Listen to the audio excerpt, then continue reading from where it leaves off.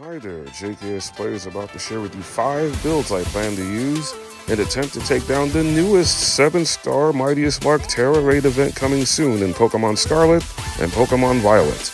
Rock Tera Infernape. This event will run from October 4th through October 6th, 2024, and again the following week on October 11th through the 13th, with the second week also including the 5-star special Blissey Tera raid events, where you can farm for EXP candies and Tera shards. Infernape is the second starter from the Sinnoh region to be featured in a 7-star Tera raid event, following the Ice Tera Empoleon raid months earlier this year.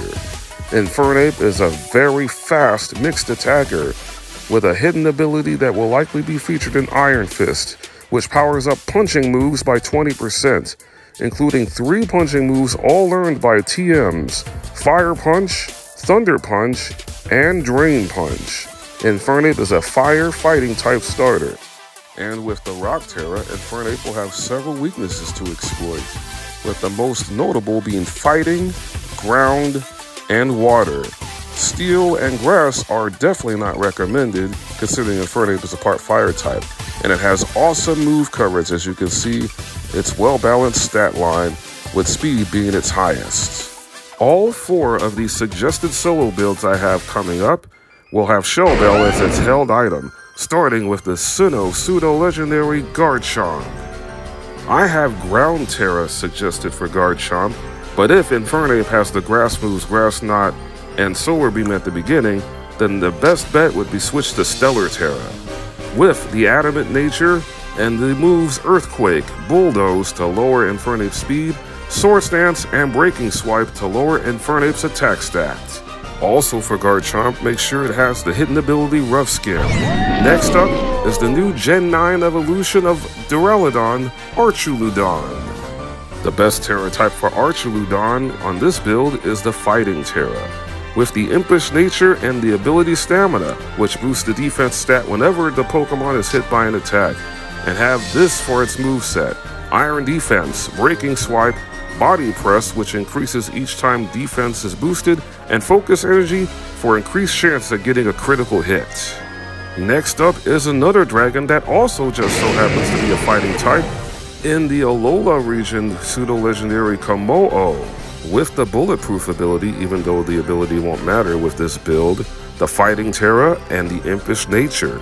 Max HP and defense, with the moveset once again of Breaking Swipe, Body Press, Iron Defense, and Taunt, which will be used early if Infernape has Bulk Up and Swords Dance to set up its attack and defense stats.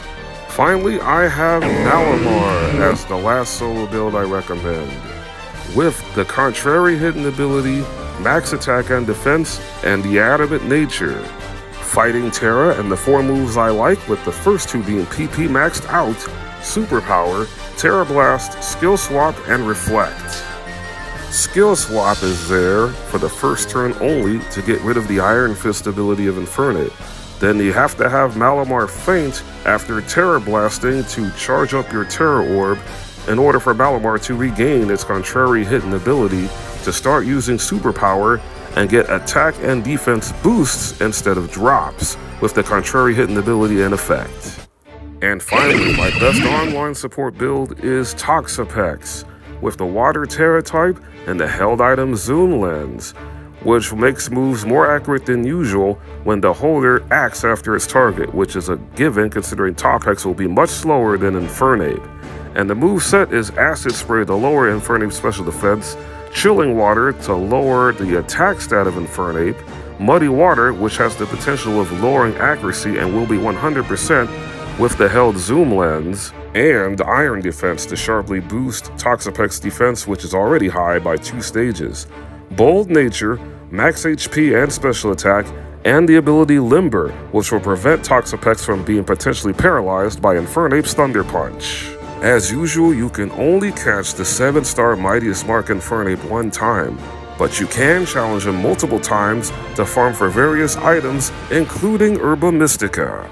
Let me know if you want to try any of these builds in the comment section below, or if you have a suggestion for an even better build that just might work for this raid. If you like what you see, please leave a like and subscribe to this channel.